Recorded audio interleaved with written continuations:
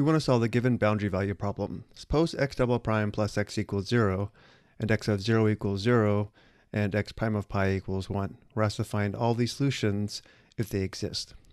We begin by determining the general solution to the differential equation.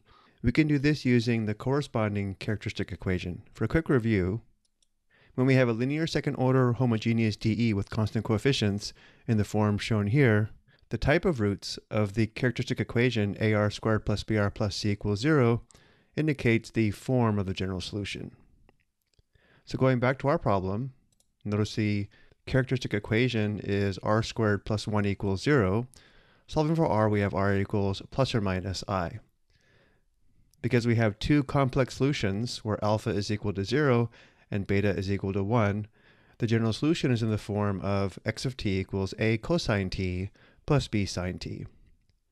And now we consider the conditions. First, we have x of 0 equals 0, which means if we substitute 0 for t into the general solution, the function value must be 0. This gives us a cosine 0 plus b sine 0 equals 0, and since sine 0 is 0 and cosine 0 is 1, this is only true when a is equal to 0.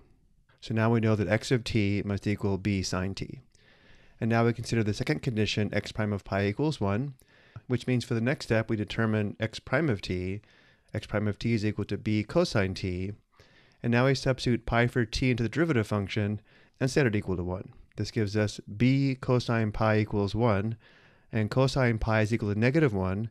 The equation simplifies to negative b equals 1, and therefore b equals negative 1. This indicates there's only one solution to the boundary value problem, which is x of t equals negative 1 sine t, or x of t equals negative sine t.